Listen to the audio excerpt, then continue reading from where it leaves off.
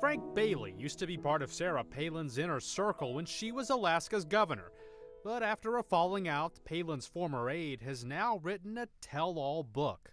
In Blind Allegiance, Bailey paints Palin as vindictive, unable to take criticism, and eager to bail on her job as governor when better offers came along.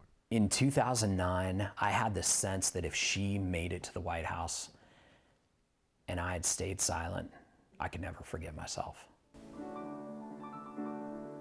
Bailey also claims that he and others in the inner circle did Palin's political bidding. In an affair called TROOPERGATE, Bailey was caught on tape pressuring an official to fire a state trooper who was going through a bitter divorce from Palin's sister.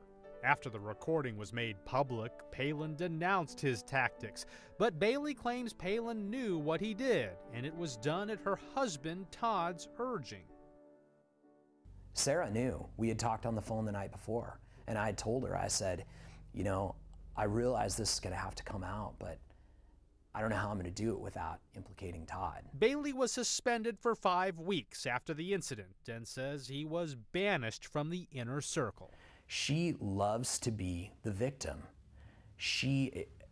We had a span of 6 days of media cycle talking about a crass comment by David Letterman about Willow, where there was important state business going on, at that time. And it was one statement after another, and just anything to keep this victimization of Sarah Palin alive because it fired up the base. Bailey says he wrote this book not only to show the world what he considers the real Palin, but also to serve as a warning to others who might blindly follow her.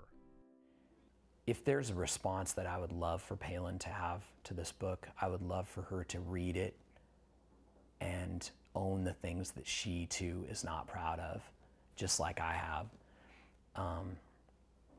But Palin is very ambitious, and it will not surprise me at all to see her fight and try to protect herself. The Palin camp did not respond to requests to be interviewed for this story. Lee Powell, The Associated Press.